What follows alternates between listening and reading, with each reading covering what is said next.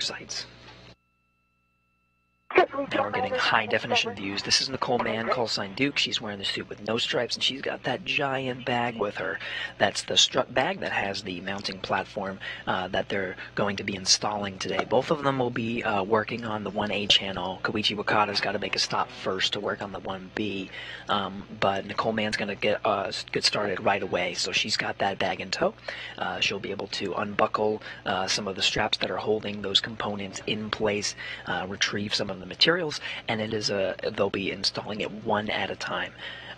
The ground teams have plenty of experience with this type of work. This will be the 6th modification kit, the 6th time that we've used these struts to attach to a mast canister, so they're prepared for any of issues or troubleshooting they need to do along the way, and that work will be being done soon. Right now we're just watching the translation or the movement. Stand by, Koichi.